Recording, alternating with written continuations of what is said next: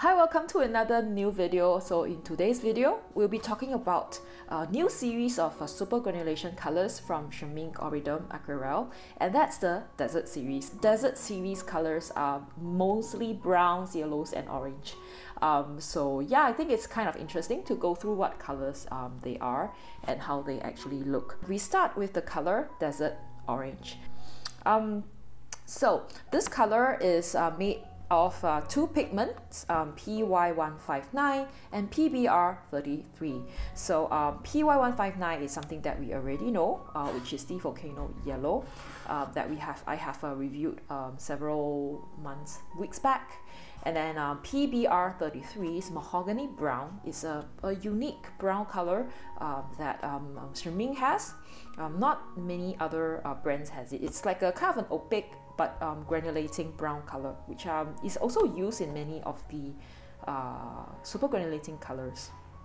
So namely, when you look at the label, you will see that it is actually a semi-transparent color. It has got 5 stars in the light fastness rating, and it's supposed to be semi-staining and of course granulating. When we look at the swatch of Desert Orange, normally what I do for swatches is I will swatch it from a high concentration to a low concentration. This would be kind of diluted, and this would be more like neat, or I use less water.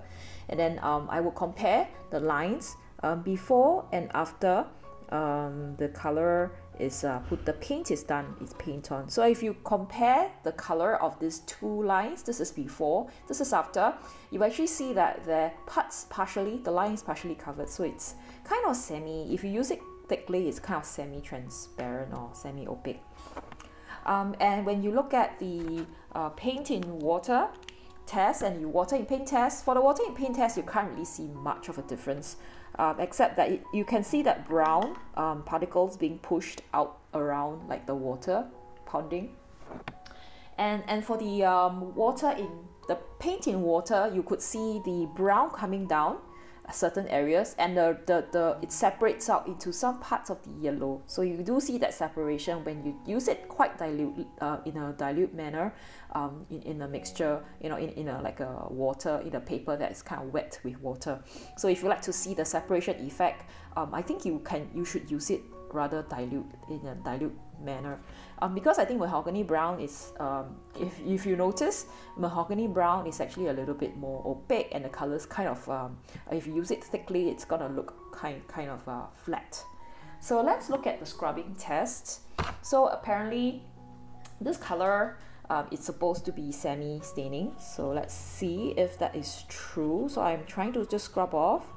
I think it's possible to scrub off a little bit, and yeah, but it's not, I can't restore the paper color without destroying the paper. So this is as much as I can do, and this is I think, yeah, semi-transparent, semi-staining color. Regarding the gradient test, you can actually see that it separates out according to the weight, and that reddish mahogany brown pigment kind of move out faster and goes down much faster. So what do I think it's you could use it on? Most probably tree barks, rocks. A lot of these are in the desert, sand, or like some mountain landscape would be good. If we look at the mixture of the colors, when I mix this color together with the 12 colors of the color wheel, you would actually see that it's pretty similar. The mixture, how it changes, how the colors mix,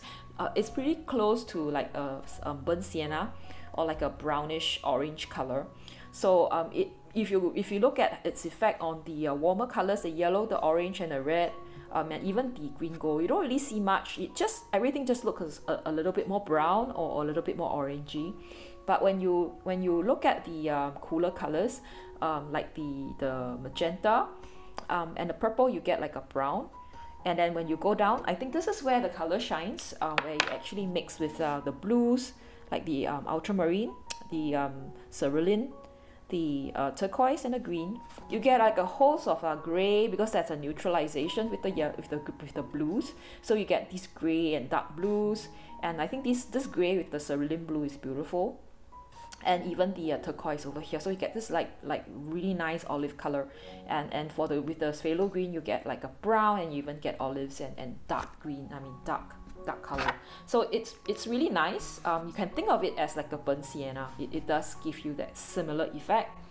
And if we look at the similar colors, I'm looking at for this two, I'm actually looking at the colors that's in the super granulating series, and we have the volcano orange, which is it's an orange as well, but it is a little bit more coral. The color is coral color.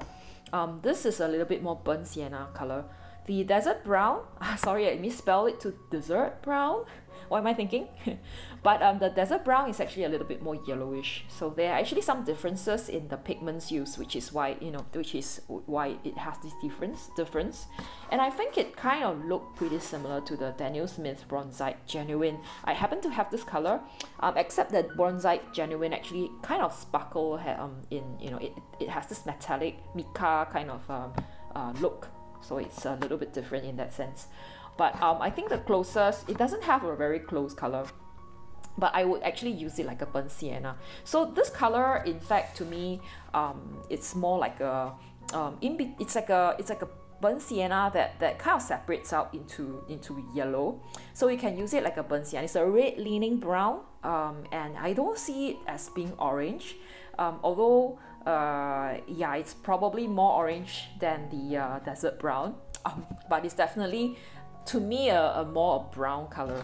So how do you make it? You mix mahogany brown with the volcano yellow, and this is what you get. And here's, like, I try to use a little bit more of the mahogany brown over here and less more the volcano yellow.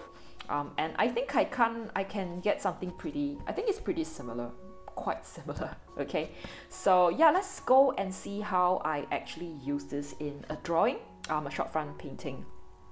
So this is the painting that I did. It's a short front drawing that I did of this place called La Tienda. In fact, I use it around the shop because this shop is mainly orange in color, like a brown ochre orange color. So I really just use it all around. And actually what I did was mix it with the brown, with the blue, I think probably around here, and also, you know, when the areas is darker, and maybe on the car. And I think I also probably also mix it with the greens, giving you this like olivey green over here. So far I think it's a quite an interesting color to use, but I would suggest actually using it more diluted, because then you could see the separation. If not, it's just gonna look a little bit kind of it's more homogeneous. It doesn't separate out like what other colors are. It's not as like separating as the other colors. I would not get this color because I already have these two, so I can easily mix them. If you are interested to get a burnt sienna that would separate, and there's a little bit of that brown, that yellow, the yellow particles separation, you can consider buying this if you do not have a mahogany brown and volcano yellow. Okay, yeah, so I hope you've enjoyed today's video about desert orange. And yeah, and if you like to see similar content, do subscribe, and I'll see you in the next one. It's probably another desert color, but yeah, I'll see you. Thank you so much. Bye bye.